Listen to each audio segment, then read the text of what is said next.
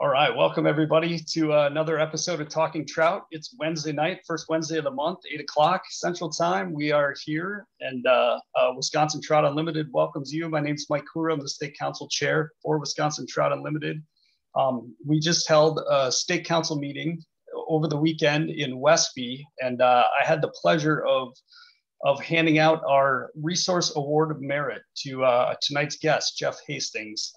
Jeff has been working on watershed conservation in the Driftless area pretty much his entire professional career. And he's been with TUDARE pretty much since the inception of this idea, since it started as, you know, somebody's idea on a cocktail napkin, and has really been overseeing the growth of that program. So we're really excited to have Jeff Hastings on tonight.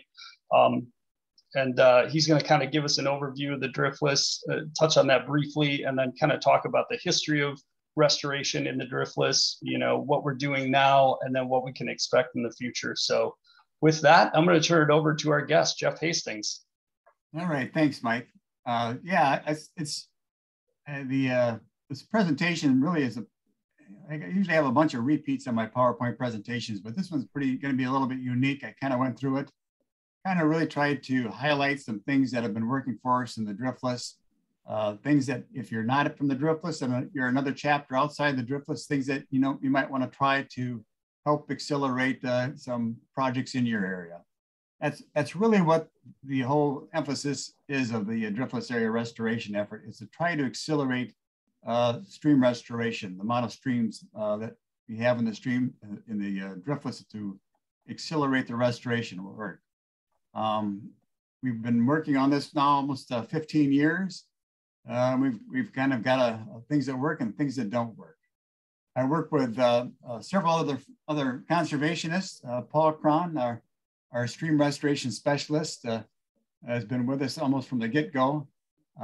Again, we do some projects ourselves, but really, I always say we're kind of like the catalyst. We try to accelerate the amount of restoration work happening in the Driftless. So a lot of times, we may be bringing some funds to the project or some technical expertise, but or maybe not even involved at all, but maybe we help that chapter understand on how to put together a project. Duke Welter, a lot of you know, has been with us for a long time, doing a lot of the outreach. And then most recently, we hired Dustin Hoffman. Dustin Hoffman's not the actor, spelled a little different there, but yeah, we've got Dustin working in southeast Minnesota. They've got the Lessard Sam's program over there. If you haven't heard of that program, or if you fish over there, they've got designated funds, sales tax dollars. We work with John Lancheski, the Minnesota Executive Director. He writes the proposals, and TU National kind of upfronts the dollars, and I do the reimbursements. I sometimes bring farm bill dollars to state dollars, but it's a phenomenal program. We just finished phase 13, over $20 million, over 70 miles improved just through this program. It's quite a program. So because it's such a huge program, and the money is big, we hired this Dustin Hoffman, this young guy, to help us do a lot of the work on the ground over there, and keep this program really going. We do really quite large projects. I would say every project we do is about a mile long. We work with a private consultant. They do all the engineering, and then we hire the contractor. As you can see, we also recently purchased a drone, and so we've been trying to capture some before and after video of these projects that we're putting together over there. You can see some backwater areas. Mike likes to do non-game habitats, so he's got some backwater areas in there, and a lot of the typical practices you see with the large boulders and overhead cover and using wood and things like that. We're putting together a bunch of video, and actually I'll talk a little bit about that later, but we've actually started a YouTube channel, and I'll show you some of the stuff that we're going to be putting up on that. Now, one thing you probably didn't know is that the Driftless is part of a National Fish Habitat Partnership. I think there's like 20 fish habitat partnerships that cover almost all of the nation now. And so even if you're not in the Driftless, it's a good chance that you're covered by a fish habitat partnership that has money available to do projects. Historically, it hasn't been hasn't been a lot of dollars. I think in the Driftless, typically we do 2 or 3 projects. They have to be native fishery, so we're working on with our brook trout, and it has to come up with matching dollars. So, you know, so if we have a $40,000 available for a project, they got to come up with 40,000 on a match. But that's something to think about if you're in the Driftless and you're looking to do some brook trout work. We have some money that we could use to work with you on that.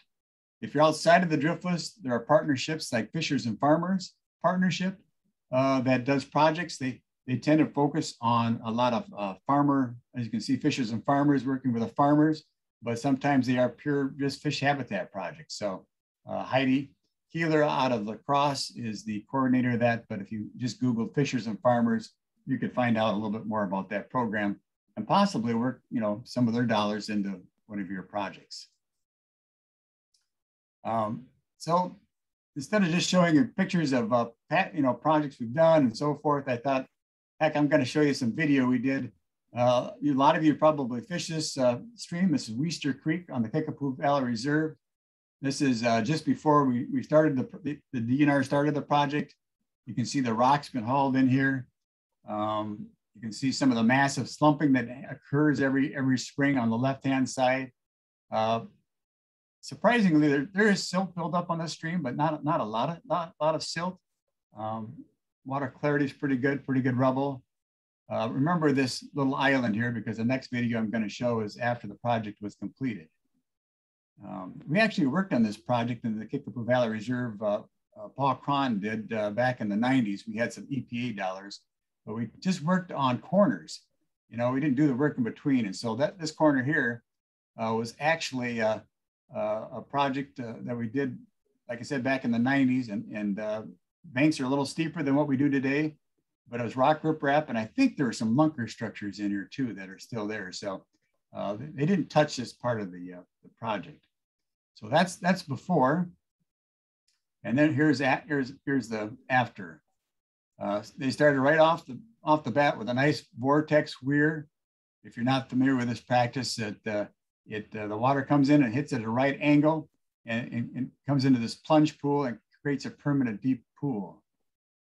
The DNR does a really good job of trying to incorporate non-game habitats. So you can see that they got this little backwater area right here. It's shallow and amphibians will like it, kind of a refuge for forage fish. The banks are now pulled back. They incorporate a lot of wood into their projects. There's a lot of habitat into this project. If you haven't fished it, you're gonna lose some flies or spinners or something. Here's that island that I was talking about. They chose to block this bottom end up here, so it creates some slack water in here. And we'll find a lot of forage fish use these areas. They do slightly warm up. Trout don't tend to go in there, so they really benefit the forage fish and the amphibians. And then you can see that they let that corner go that we'd done back in the 90s because it was still stable and it helped cut down on some of the costs. But water's a little muddy here. I was trying to figure out why that is. And if you look in the background, the guys are up above still working on this project when I shot it. So it wasn't after a rain event. There you are working up above. So we're gonna create a library, a YouTube library of projects. You know, often we'll have contractors that maybe want to do a project and don't know anything about putting a lunker structure in. Or, you know, we could even do it for a chapter if they've never put lunker structures together. You know, we're going to create some video on start to finish and how to assemble a lunker. So I don't know if you're like me, I use YouTube channels for everything. I was just looking at tonight on a YouTube channel on how to put a new fuel pump in a Honda Rancher. And sure enough, somebody's videoed it. So I use YouTube all the time.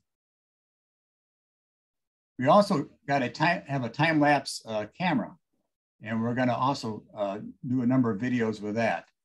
This is Mike Leonard's crew taking a tree and incorporating it into the bank. You can see he's putting a rock just at the toe of the bank, and then he's going to cover it with soil. We're using farm bill dollars as part of the cost of this project. So that guy walking around there with the orange shirt there, that's Paul Cron, making sure that that not only that this project goes in, it meets the NRCS specifications, the Natural Resources Conservation Service. To get farm bill dollars, it'd have to have so much rock, has to be such and such slope, has to be compacted and so forth. And so we use these farm bill dollars to help stretch out our projects. So we have the landowner sign up for the project. Typically it covers 50 to 7% of the cost of the project. And then like the DNR fish habitat crew uses their trout stamp dollars to cover the landowner's share. So now they've got a project that's going to be 4 times as big as what it would be if they just used their trout stamp. So, and so Paul, someone has to be certified that it meets the specifications. So Paul can do that kind of work. But a local county field office can also do that kind of work. And I'll talk a little bit more about that later on. Partners, I mean, this fish habitat is a partnership. There's no doubt about it. I think the only thing bad about this slide is I'm probably missing 20 or 30 partners that have contributed to projects in the past. You know, a lot of times, a lot of these dollars are often used to cover what would be the landowner's share of the project. You know, again, using the farm bill dollars, paying for 70% of the project, and then the remaining costs, you know, we use a partner's dollars to cover what would have been the landowner's share. And so that's what I wanted a little bit to talk to you about. Whether you're in the Driftless or out of the Driftless, there are what we call farm bill dollars from the Natural Resources Conservation Service that you can use for your project. You know, bank stabilization is a key part of all of our projects, kind of an expensive part of the project. And we use farm bill dollars to cover about 70% of the cost of that practice. It's also often referred to as EQIP, Environmental Quality Incentives Program. And every field office in the state, all 72 counties, I think it's 72 counties, all have a field office and have farm bill dollars available to do conservation work. We've used the farm bill dollars to, as a short list on the side, you know, stream crossings, brush removal, fencing. I've got a non-game habitat guide, and so we use our non-game habitat practices. And it made me think about, you know, when I was putting this together, if you've got a practice outside of the Driftless, like maybe up on the northern part where you put brush bundles together, you know, or something like that, or maybe you jet in your structures, or some kind of a habitat practice that maybe isn't currently being funded. I'm on the NRCS State Technical Committee, and I could get those kind of practices into the standards. So if you work to do one of these projects, you know, it could be partially funded by these farm bill dollars. Now, these farm bill dollars go through landowners, and they're agricultural landowners. So if you're working on state land or federal land, you can't use these farm bill dollars. But since we have so many easements in the Driftless, now over 1,400 miles of easements, it's not hard to find an easement with a private landowner on that we can use these farm bill dollars. Now we've been really successful in using so many farm bill dollars that we started to take notice at the state level that a lot of dollars is going for fish habitat. So I started in the last 5 years, I've been going after special farm bill dollar programs to supplement the EQIP dollars that normally comes into the state. The last one was a little over 9 million. The one before that was about 3 million. So we've got about $12 million through the what's called the Regional Conservation Partnership Program.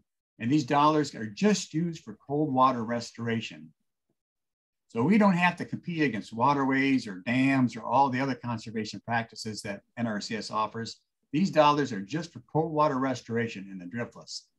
I hope probably sometime this month, I will be doing my annual report for NRCS, and I'll be able to tell you how many projects we've done through this program, how many habitat practices, how many miles, and all those kind of dollars. But it's very significant. I would say so far through this program, over 100 projects have been 3/4 of the funds of the project have been funded through this program. So it's been really instrumental in moving the needle forward.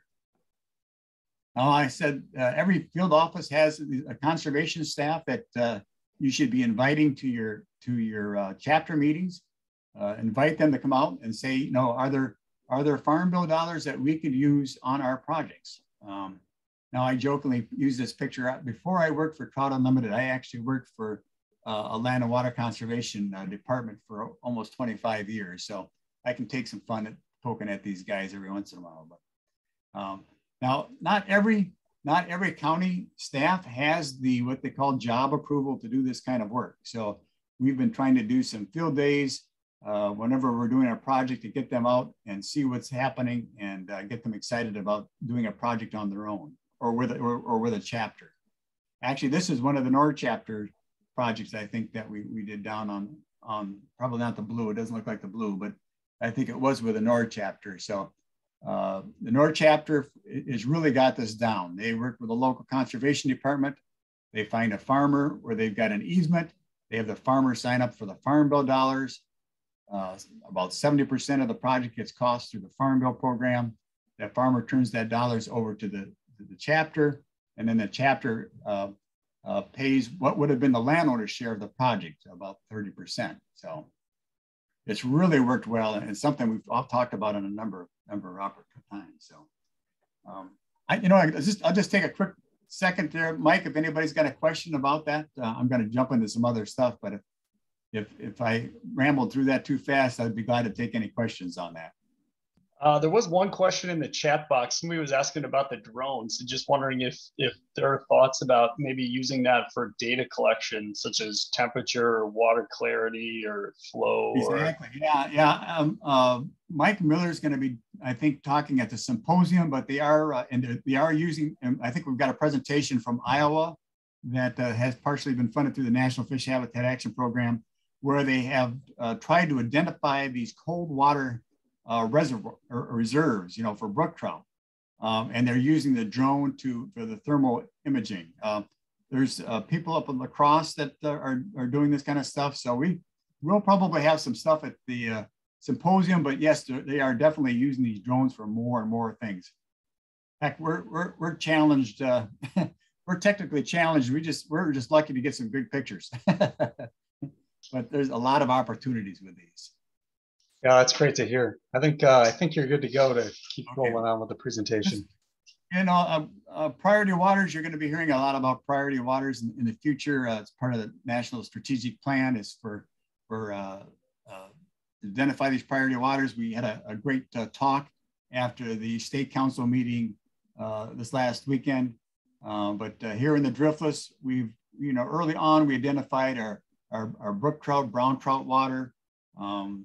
In Wisconsin, they went a little bit step further and they developed a master plan.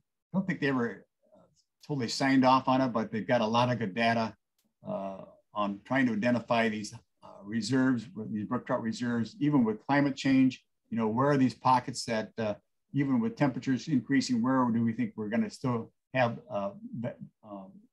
viable brook trout areas? So if we're going to invest a lot of money on these projects, it makes sense to be looking into the future and doing it where we're going to still have a brook trout reserve.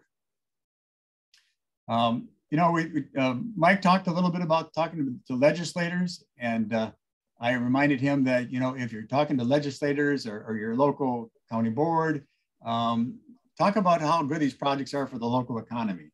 In the Driftless, we did an economic impact in 2008 and 2016, showing that it's over $1 billion annually. This is the entire Driftless, but I think even outside of the Driftless, the DNR has done some studies, the Fish and Wildlife Service has done some studies, but I think it would be wise to get your hands on some of these economic studies when you're talking to your legislators or your local county offices.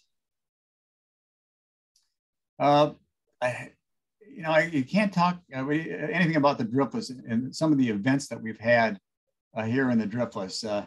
Someone said, did you have a big storm event this year? Or when was that last big storm event? Well, it's getting to be somewhere in the Driftless. We're having some large event at least once a year now. and it's really making us think about how we do our work and where we do our work. We've got some headwaters that are very problematic. You know, Timber Coulee has been really pretty solid, but the tributaries come in: Bohemian, Ruins Coulee, upper Big Green, Big Springs, below Viroqua here on Reeds Creek. We got narrow valleys, streams that are, you know, high gradient, a lot of bed material moving through, and we're going to have to make sure we identify these areas, and we're going to probably come up with a different strategy on how we're going to go in there and do habitat work. Maybe you fished this stream before. This is a picture of a Spring Coulee, just down the road from where I live, looking upstream. Is one of those streams. It's you can see the valley is quite narrow. It's quite high gradient. You can see a lot of rubble. After that last event, you get a lot of scouring. The stream may even shift over to another part of the valley. This is just up from this bridge where I was taking these pictures were taken. So I think this guy was traveling the road at night. That would have been a rude awakening to be driving the road, then all of a sudden realize the road wasn't there. But these upper reaches, these upper high gradient streams, like I said, you can see the material that's moving down through them. And we've lost some of our projects. These are great areas, great fisheries. We don't want to abandon them. You know, typically these are brook trout waters. But after one of these events, the stream is wide, it's braided, it's maybe even moved. So we've had a couple symposiums where we've talked about, you know, what are we going to do now? You know, how are we going to identify these areas? So, you know, some of the thoughts are, you know, we're probably not going to put any lunker structures, any structures that can be washed out, or you put them in, you know, one part of the stream, and the next thing you know, the stream's on the other side of the valley. So we'll probably just use the material that's in place. We'll try to probably be more cost effective, meaning we won't be bringing a lot of rock into these projects. We'll probably use a lot of existing material there, try to channelize the stream from a braided stream more of a focused channel, and not spend as much with the idea that, you know, it could be a year or 2 years and we'll have another big event. And it's just not our stream projects that are not able to handle these large events. Nobody designs for this kind of a rainfall event. We had in that 2018 event, 8 large flood control dams that the Natural Resources Conservation Service built. And actually, I did work on these dams and maintained these dams when I worked for Vernon County, but they lost 8 of them in Monroe County and Vernon County. NRCS had never lost 8 large flood control structures in one event ever. And so they were out here and they're looking at it and are now evaluating, you know, what's the most cost-effective way to still provide flood prevention, but you know, are we going to put the dams back? Are we going to do smaller dams? Are we going to do upland treatment? But they're looking at all those studies and the economic impact that these dams had. But you know, typically this is what we want to see after a flooding event. You know, you can see that the water came up. You can see the water line came up here and it came back down. This is after a pretty good event, but no damage to the stream. In fact, actually, if you look closely, you'll actually see sediment was deposited on these sloping banks, you know, and we see that a lot in our projects. When we slope these banks back, they actually act a little bit as a sediment trap and capture this sediment. So there's a lot of work still being done on trying to identify these areas and trying to figure out what the game plan is going to be moving forward. The DNR actually worked on Bohemian Valley this summer again, and I think that they did the same thing. They did put a rock in, but they went with real large rock, and they did a bang up job on really pulling the banks back. So we'll see. We'll just see, because we know we're gonna have more of these. This was Weister Creek. It also got hit by one of these large events, but it did real well, as Timber Coulee did pretty well. You know, it really, not a lot of bank erosion. You can see the banks were really sloped well. The vegetation held up good, and did a really good job. The other thought is that, you know, we may just sit back and we may wait till some of these watersheds have some work done on some of the upland treatment before we go back there. We've got, here in the Driftless area, we've got over 1,400 miles of public access to work on. So we can be a little bit picky about where we work. I've been recently working with NRCS, Natural Resources Conservation Service, on a new standard design for these upper reaches. Not the banks, not the heavy rock and so forth, but where we'd go in, we would shape the banks back, get the water from a braided scenario back into a deeper channel, and maybe even plant trees. That's one of the things that we're looking at. Something I thought we probably never would say about planting trees in the Driftless, but it may have some merit. So we're all looking at how we can, you know, these projects are expensive. Taxpayer dollars, our dollars, so we want to do the best we can with what we've got.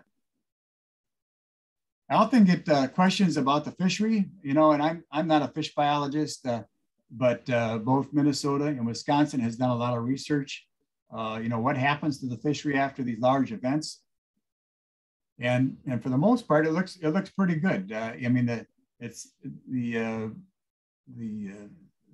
fry, you know, the young fish are the most threatened by it. The older fish seem to be able to hunker down and find structure and ride out the storm. And our habitat projects actually will probably are very beneficial as far as these big flooding events, to allow more habitat for these fish to get down and get out of the way of these horrific storms. So for the most part, our fishery seems to be doing pretty good. Want to touch a little bit about the non-game habitat work that we're doing in the Driftless. I think it's pretty unique to the Driftless. I think it's pretty unique to any projects nationwide, but we have looked at incorporating habitat for frogs, birds, snakes. Yeah, my son would say snakes. Come on, Dad, you got to be kidding. But some people want to have increase the number of milk snakes, garter snakes, or fox snakes on their property. And we can do that when we're doing a project. It can be very cost effective. So we've taken, this is the second edition of our non-game habitat guide. And it has some practices that we worked with herpetologists on to come up with to benefit limiting factors or critical habitat factors for turtles, frogs, and snakes, and things like that. And on the right is an example of some of the habitat practices that we've put on NRCS format, and now they're eligible for Farm Bill dollars. So if we have habitat practices outside of the Driftless that we're using for our fisheries that we want to use Farm Bill dollars for, but we don't have them on an NRCS standard, we can easily develop those standards and get them eligible for Farm Bill dollars. So bank stabilization is pretty generic and pretty common throughout the state of Wisconsin, but I think some of our habitat practices, either for fish or non-game, might be something we might want to look at. And I would be glad if you are interested in doing something like that, or getting something funded like that, let me know, and I'll work with you to make it happen. I think the projects are getting more and more natural looking and putting some of this non-game habitat in. I think we're very cost effective. You know, we can put a little side channel like this in here for the forage fish and the non-game species for almost little or no cost. You know, people talk about in the State Wildlife Action Plan about doing stuff for non-game habitat, but it's expensive, you know. But if we incorporate this non-game habitat in when we're doing our stream projects, we've already got the large equipment down there. And to do a little scrape like this or put in a hibernacula, that's overwintering habitat for snakes or turtles, we can do it for about 1/3 of the cost than anybody else could do if that's what their focus was, just to do the non-game habitat. So our projects today look different than they did even 10 or 15 years ago. A lot of the plantings that we're doing are grasses, but we're incorporating a lot of pollinator plants. In fact, the last couple of years, I've found funding to give pollinator plants to any projects in the Driftless. Bank stabilization hasn't changed much. Overhead cover is similar, that we for the lunker structures, although we're not using as many lunker structures as we used to. But like this inside point bar, typically that would have all been filled in. But here's an opportunity to create a little bit of slack water that the amphibians will use. Now it could be in the next flood event, this whole thing could fill in and almost be like it was non-existent. But it really is, to develop something like this or do this kind of work, it's really 20, 30 minutes job with an excavator. So it's well worth giving it a try. And then here's our typical vortex. We're creating our deep pools. So I'm gonna jump to a couple other things. We've got a number of water quality problems here in the Driftless. And we're always looking for ways to engage our volunteers into projects and monitoring. A number of the chapters do monitoring of both where they do projects and outside of where they do projects. So we've come up with it's called a WISE H2O. It's a phone app.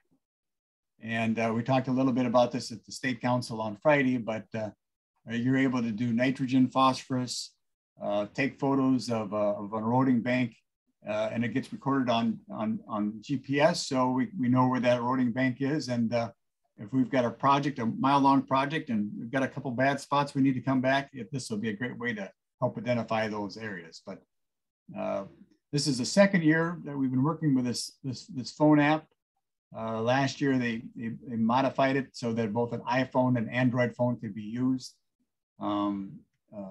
Jason I was talking to Jason a little bit earlier about this.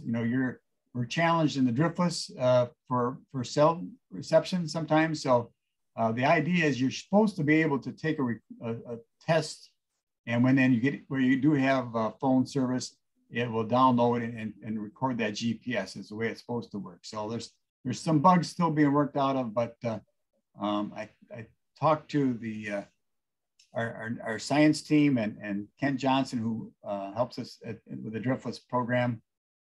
And I think they did over 500 samples this last summer. So we'll have some reports, and maybe in future Wisconsin Trout, we can kind of show of some of the results that we're getting with this phone app.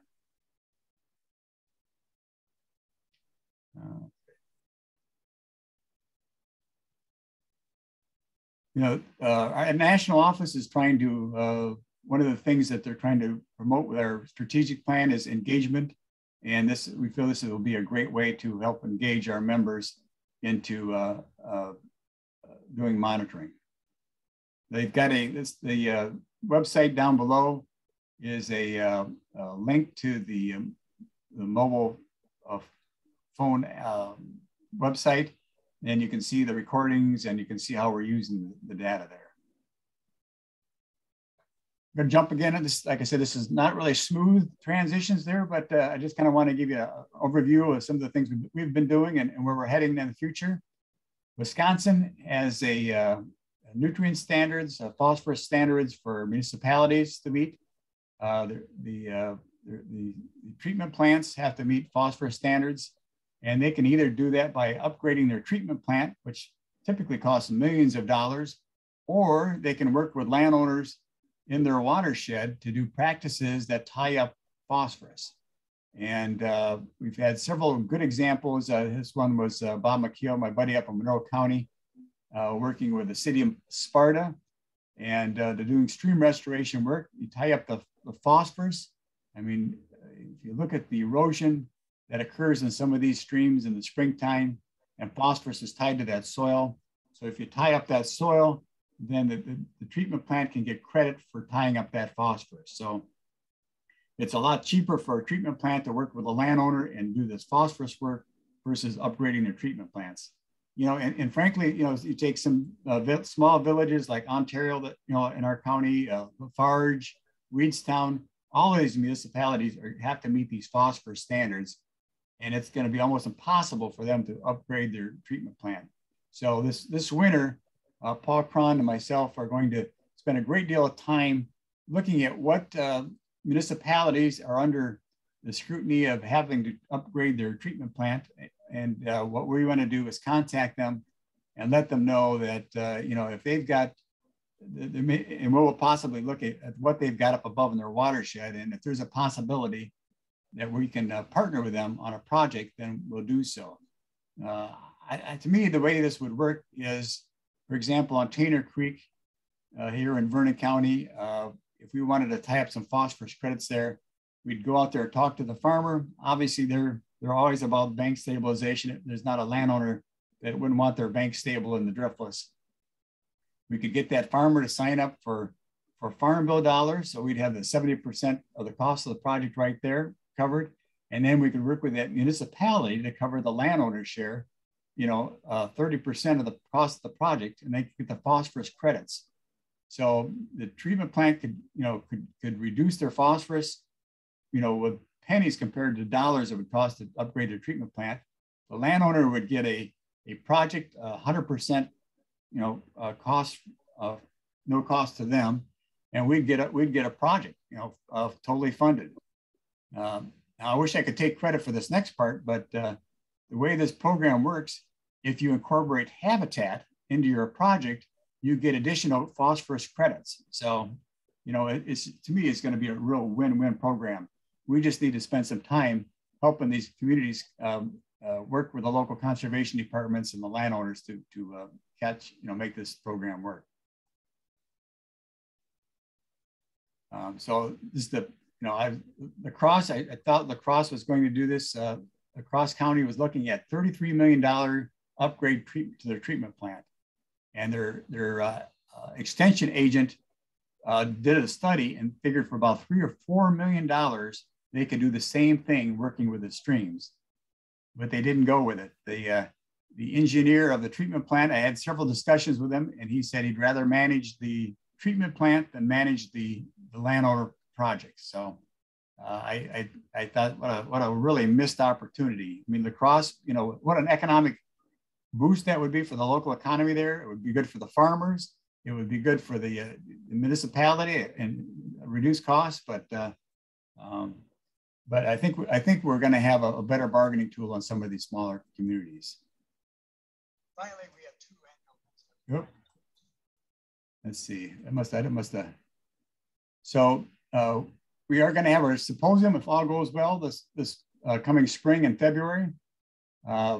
You know, I think we're going to have a couple of good sponsors this year, so we're going to try to keep our costs down to just, you know, whatever we can do to pull this thing off. So if you're with a chapter, would like to come up and attend this symposium, you know, hopefully it'll be a cost, won't be very costly to do so. We've got a great cold water riparian management track. I think I've got already about 20 presentations lined up from our biologists and universities. And maybe what I can do is get that out in the Wisconsin Trout, kind of a preliminary draft agenda so you can see what that's all about. But it'll be the first Tuesday and Wednesday in February. This is something that we've done in the past that, you know, we started it really for the Driftless chapters to learn how to do projects, but then we expanded it to the rest of the state.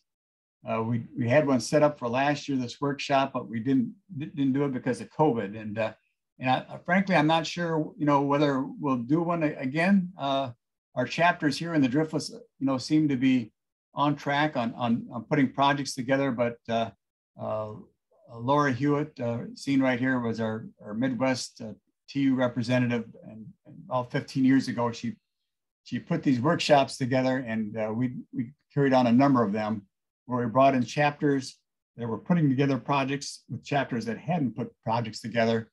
We talked about landowner relations, grant writing, how to use these farm bill dollars, even how to put together a successful workday. So, you know, if we get a lot of feedback, and maybe I'll try to do a survey to see whether, you know, if there's a need to do more. But when we first started in the Driftless, this was a great way to help build the capacity of our chapters on how to do projects. I think that's it. This happens to be a picture of a pasture up in, I think it was up on Hay Creek in Minnesota. And the farmer there's public access on this pasture, but the farmer wanted to know, you're more than welcome to fish this pasture, but you gotta be able to run this pasture, cross this pasture in 3.7 seconds because the bull can do it in 3.8. So with that, I kind of rambled quite a bit, kind of skipped around quite a bit, but I'd be more than glad to answer any questions. Thanks, Jeff. That was great. Really, really great to see it.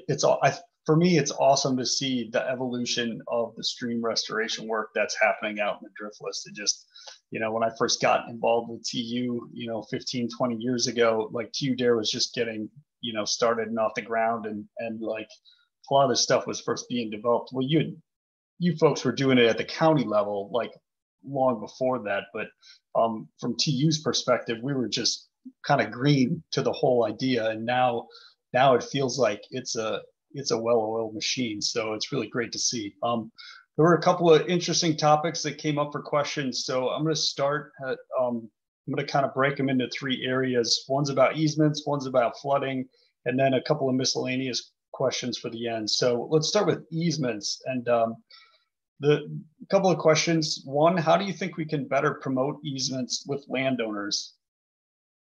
You know, I don't think it's, I mean, it's, I think, you know, in Wisconsin, I think our easements are an easy sale. You know, we can fish any of these streams. We can get access into the stream. You know, and so, you know, a lot of the landowners, you know, if we're going to do a project on their property, you know, they're more than willing to do an easement kind of a thing. And I think that's how a lot of these easements have been sold.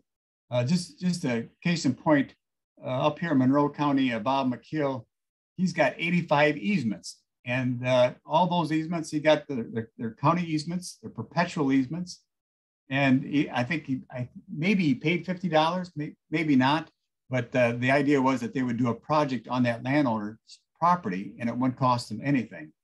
You know, our state easements, you know, every once in a while we'll notify you know, the La Crosse office that a landowner is willing to give an easement on a project. And but I think, and maybe Mike, you know better than I do where we are with easements at the state level, whether the funding is there or not. Yeah, I think the funding's still there through Knowles Nelson's stewardship. And I know one of the other follow-up questions was, does the DNR target areas for easements? And I know they have done that in the past. They've specifically targeted certain areas that seem to be kind of lacking in public access, and they will do periodically, they'll have their fisheries biologists do like letters to all of the landowners that have streamside property in a certain area, and just kind of introduce the program to them and just kind of leave it open. Like, if you would like to have this conversation, feel free to call me. So I know the DNR is still doing that. And yeah, so I think there's, you know, we just need to do our part to make sure that those landowners out there who are willing to do this know that it's available, you know? Yeah, the DNR has master plans. I mean, I think before you would get a landowner too excited about, you know, an easement, it might be something you talk to your local fish biologist. I would strongly recommend that. And they could kind of give you an idea, you know, that whether that's in the master plan, or if that's, you know, that would be a great stream. I mean, I don't doubt that the DNR would appreciate, you know, if you know, someone, a TU person knew that landowner. I think that would be a great icebreaker, you know. But I think I would approach the DNR, your local fish biologist first, you know, to see whether that's a target stream and what the probability of getting an easement is, a DNR that is a perpetual easement. Yeah, that's a good idea. And then somebody else just made the note that like when other landowners see what we've done, they come to us. And I think is that Brian from NOR chapter maybe. Right. But yeah, I mean, that's probably the best thing that we can do is keep doing these projects because their neighbors see how well their land holds up in a flood, and then they're like, oh, my field looks like it just got destroyed, and like the neighbor's field looks fine. And like and so that's probably the biggest thing that we can do to help sign up some more people for conservation easements and public fishing access easements. So it's just keep doing the work. Yeah, I can't think of hardly a project in my career where we did a project on one landowner and it didn't lead to one or two other landowners that drive by that and say, how did that happen? Kind of a thing. So in the North chapter down there, they've got a huge track record down there of working with landowners down there and get great landowner relations. They have landowner field days, where they landowner appreciation days. They're trying to, they just had one, I know, a couple of weeks ago. So they're a well-oiled machine, and maybe sometime it would be good to get someone from the North chapter to do a presentation on how successful they've been doing projects and landowner relations and all that kind of stuff. Yeah, I know the Southern Wisconsin TU chapter here does a landowner appreciation dinner like once a year too. So doing that kind of thing can go a real long way too. So I want to shift gears real quickly here and talk about flooding. One of the questions, and I think you kind of answered this in one of the slides, but somebody was asking like what type of vegetation gets planted on those banks after you go in and like reshape them.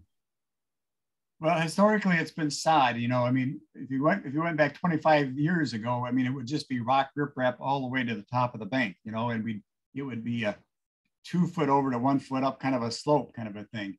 But what we've learned is that the flatter we can make those banks, the more we can pull those banks back is key. It's the most critical thing we do. And then typically we put rock at the toe of those banks to stabilize them.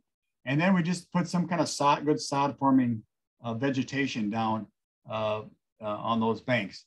We've tried working with prairie plants. I mean, if you listen to other folks, there's other people preaching prairie plants, and we've tried prairies, but on the banks it's been very tough. They're slow to establish. If you've ever had a prairie planting, you either have to mow it or burn it to keep it maintained. And every time you get a flooding event, you get a whole batch of new seeds. So any good sod forming vegetation is typically what we use. Okay. Somebody had a question like, how are the bridges holding up? With regards to the flooding, we saw the dams come out. I know some of the bridges have been taking a beating in your area, right? Right. Yeah. That one you just saw on Spring Coulee there, it's often the bridge seems to be able to hold, but the approaches wash out, and a lot of the bridges now are purposely a little bit elevated, and with the idea that if it's going to flood, the water is going to go around that bridge, kind of a thing. So, again, those bridges weren't designed for that kind of a event. Our projects do help. I think when we take a lot of those trees out of that repairing corridor. You get some damming effect in front of those bridges, and that's when a lot of problems start to happen. So, but no, the bridges and roads in general have taken a real beating. Yeah, infrastructure is always an issue when you talk about flooding. So Henry had an interesting question, and I know you kind of touched on it, but I just thought maybe we could go back and see if you could pull out some specific examples. And he was wondering about over time, like how our restoration or how our approach to stream restoration in the area has changed because of these flooding events. Can you cite maybe some specific examples of things that we do now differently than maybe 15 or 20 years ago? Well, even that Reister Creek project, when Paul Cron and I worked at the local Vernon County office, we typically made our banks much steeper. The landowner was always concerned about losing crop field, so we kept the banks really quite steep. So that you could see even with the DNR, when it came up to that corner, they had flattened that down. So I would say that the number one thing that we've discovered or realized is that the lower you can, the more you can take off those banks, the better. The more chance you can connect that stream to the floodplain is critical. And that one picture I showed on Big Springs there, after the flood event, you can see the water came up. You know, we always talk about making that connection between the stream and the floodplain. And so it comes up and then it goes back down. Before you had vertical banks and you had trees and rock banging both side to side and the banks would be collapsing. So sloping the banks is probably the number one thing. We're not using lunkers as much as we used to. One of the reasons that, you know, it's just they're labor intensive and so forth, but you know, we're finding we can incorporate wood and some other things that are on site as effective and still do a good job of increasing the carrying capacity of the streams. I think it's pretty tough to say that it's as good as a lunker. I mean, you put 3 lunkers together under a corner, you can have 60 trout under those 3 lunkers, you know, but we tend to use more boulders, trees, you know, and stuff like that as overhead cover than we have in the past. And part of that is because a lot of this work happens during the week, especially in Minnesota. It happens during the week when we don't have volunteers available to do the work. And we've got just contractors, and contractors don't, you know, they don't have the equipment or don't have the time to mess with that. We just did do 2 projects in Minnesota, and I think we put 6 or 9 lunkers in each one and worked with the local chapters. But I would say in all, we are getting away from doing a lot of lunker structures in our projects. The other thing is just being more aware of where we are in the watershed. Like I said, those upper reaches are real volatile or real high gradient, a lot of material moving down through that reach. If you had a lunker structure, it would probably fill up with rock, or next thing you know, the stream is crossed the valley. So where we're doing the work is we're paying much more attention of where we're actually doing the work. Yeah, that's a good segue. Jason had a good question. He was wondering if you had any ideas for chapter work days now that so much of that work is being done by contractors and heavy equipment. Yeah, one of the strategic goals of TU National is engagement of both the chapters and the public. So we've got a new Jamie. I can't think of. Is in Michigan, that's her full-time position, will be engagement. We're going to possibly take some of Paul's time and Dustin Hoffman's time in Minnesota and help get chapters more engaged in these projects. That was one of the concerns we had with the Lassard SAMS program in Minnesota. We had all these millions of dollars to do these projects. We started next thing we know, it kind of, there wasn't much for the chapters to do. So, last couple of years, we've done, styles, worked with chapters to put some styles on some of the projects, which are always going to be needed. But we'll be looking for more ways to engage the chapters in these projects in the future. Yeah, I think you also kind of touched on the stream monitoring apps, and I think that's something that we as anglers could certainly get more involved in. It's not going to be your typical Saturday morning workday that we've put together in the past, but that's something that we can all do while we're out there on the streams is be doing some of that monitoring work. So I think the whole model for how TU volunteers, protect and work on the watershed is maybe evolving as well. But like Randy Arnold does and a number of the chapters still do brush management and things like. I tell you, maintenance. I mean, we go 100 miles an hour forward on doing projects, but we're very seldom looking back and saying, "Oh my God, look at the box elders that have moved into this project since we've and the fact is that those box elder trees and stuff like that, that's going to shorten the life of that practice, of that project, So, and maybe that's what some of these engagements can do is is the coordination of these work days. Get out there and do some maintenance on these projects. Randy Arnold up in the Captawish chapter, he does a bang up job on that. The steel company just this last year actually contacted me and said that they wanted to give $1,500 in steel equipment, chainsaws and so forth, to a chapter each year. And so we chose Randy Arnold with Captawish. I mean, my God, I don't know how many box elders that crew's killed, but so we'll be looking at, the next couple of years, we'll be looking to help some chapter with that equipment. But that would be another way of engaging chapters. And, it's just too bad the lunkers. I mean, I think we still may, well, hopefully we can do the lunkers. I really thought we were, having the lunker field days, where we get together in the morning, we'd build the lunkers. We had the right equipment. Nobody was killing themselves. We'd have a lunch, and then we'd go fishing. I mean, it was a great building, and I know a lot of the chapters use those days to actually help build membership kind of thing. So maybe we can with these coordinators, we can find time to do this kind of thing and hopefully bring some of those back. Yeah, definitely. Somebody had a question, Jim had a question on some of the older projects that you come across where maybe the bank, like you said, you've had that higher bank. Is there a way to go back in and re-slope it? Do you ever slope it back, or is there too much rock in there to make it worth the while of tearing it out?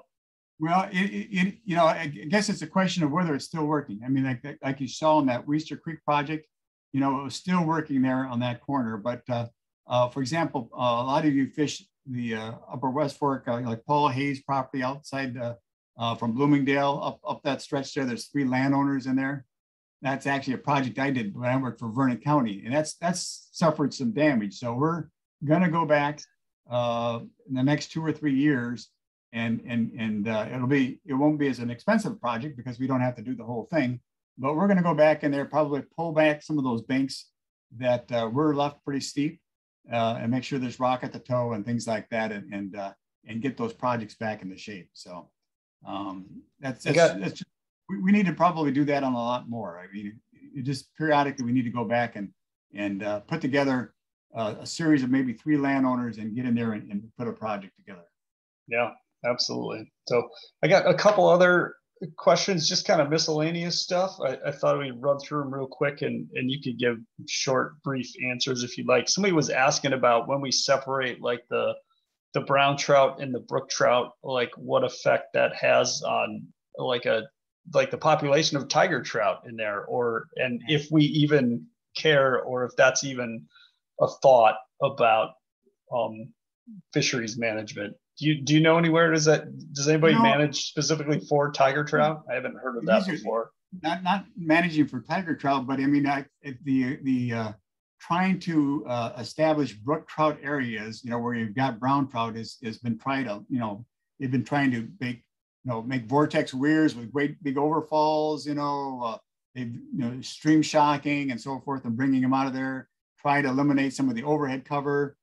These are just some of the things that I hear about each year at the symposium when we bring these biologists together. And I think it's a great chance for, Minnesota to hear what Wisconsin's doing versus what Iowa's doing.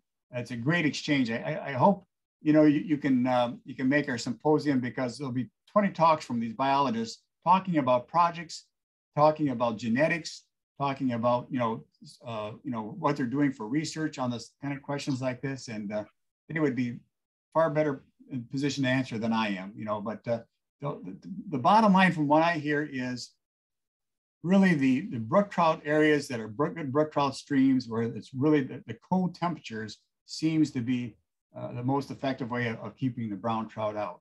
Now, Nate Anderson, I think, is going to talk about he's got some sandy streams up in his area, and he's had some really good luck trying some stuff that really promote the brook trout versus the brown trout. So I think it's a constantly a question that's being asked. As far as the tiger trout, I know where there are. I've seen tiger trout in some projects, but I don't know about. I've never heard of anybody trying to manage for tiger trout. They're sure cool fish. Yeah. Can you remind us when the symposium is? Did you say the first week in February?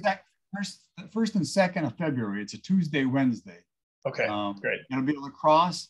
You know, they kill us on the meeting rooms and the meals and all that kind of stuff, but we've been able to do it for less than $100 for the 2 days. But I'm hoping this year, because there seems to be quite a bit of interest from chapters, that I'm going to try to maybe find some more sponsors to reduce the costs, you know, so that we can, more chapter members can participate. Yeah, that'd be great. I'll put a shameless plug in here. That's a Tuesday, Wednesday, and then you can get ready that weekend. You can come to Oshkosh for our state council banquet, February 5th. That's Saturday. So that'll be a fun trout week for sure. Real quick, are you aware, has anybody approached you about the restoration project being planned for Fancy Creek in Richland County? I know our folks, our partners at Wisconsin Wetlands Association have a restoration project there. I think it's more wetlands focused than like in-stream habitat focused, but I was just curious if that's come across your plate at all. Well, I think I've heard a little bit about it, but not much. No. Okay. Yeah, that might be something we want to follow up with them on. I just going through the chat here real quick. I think there was something else. Somebody was asking about anything planned for Rulands near the Oakland Road Bridge. I hope somebody's not giving away fishing spots there. Well, the fish habitat crew, a lot of lacrosse. I mean, it seems like they pretty much have the first dibs on projects in timber coulee system. That's pretty much any work that's been done in the timber coulee system, they pretty much do the work. Unfortunately, we're going to be losing Mike Leonard and maybe Steve Erickson on that fish habitat crew this coming spring. So, I'm not sure what's going to happen with that. We've been strong supporters of our habitat crews, trying to show them how to use farm bill dollars and just whatever we can. So I think that's something that, even at the state level, we need to constantly be making sure that these habitat crews are strong and moving, continue to thrive. Yeah, that sounds great. And I guess maybe this is probably a good spot to end, but I'll just throw this. Jason put in the comment section in case anybody was interested that there's no fish in Rulands either. So I guess you got to go find a different spot to fish. So. That's always a dead giveaway. You got to come up with something better than that. Yeah. But in all honesty, though, I mean, like you said, Jeff, you're in Westby, so pretty much anywhere you go, any highway you go, you're crossing water, and they're all full of trout. So yeah. And most landowners are pretty good about letting you fish. They want to know who's out there, kind of a thing. But I've always had pretty good luck with landowners, and I thank everybody for when you fish here. I mean, we've got good relations with most landowners. Every once in a while, somebody will park in front of a gate or something, but it's really important, that we keep those good landowner relationships going. Yeah, absolutely. So that seems like a good place to wrap it up for tonight. I just want to thank you again for coming on and sharing some of the knowledge that you have of the area and the restoration work that you're doing. And, those of us from the volunteer side of TU are super excited whenever we get to, work on streams in the Driftless. And so we just hope that those volunteer opportunities continue to be there in the future. So we'll continue to work on looking for ways to contribute. And it's really, I feel like we're just getting started in the Driftless. Like there's so much work to do. There's 600 streams out there. We've really just scratched the surface. So yeah, we're just getting started. Volunteers, and I'm hoping that, we get kind of busy doing what we do with the restoration work and stuff like that. But, we're getting a push from national level, and it's something we know that we should be doing anyway, is engaging our volunteers more. So I would say in the future, I think we're going to see more and more opportunities for engagement. That sounds great. Well, on that note, we're going to thank everybody for joining us tonight. And I did record this. We'll get that set up on the YouTube channel if you want to go back and review anything, or if you know somebody who missed it. So with that, thanks for joining us. Have yourselves a great night. And we got about a week left of trout fishing in the inland season. So get out there and get after it. All right. Thanks, everybody. Take care.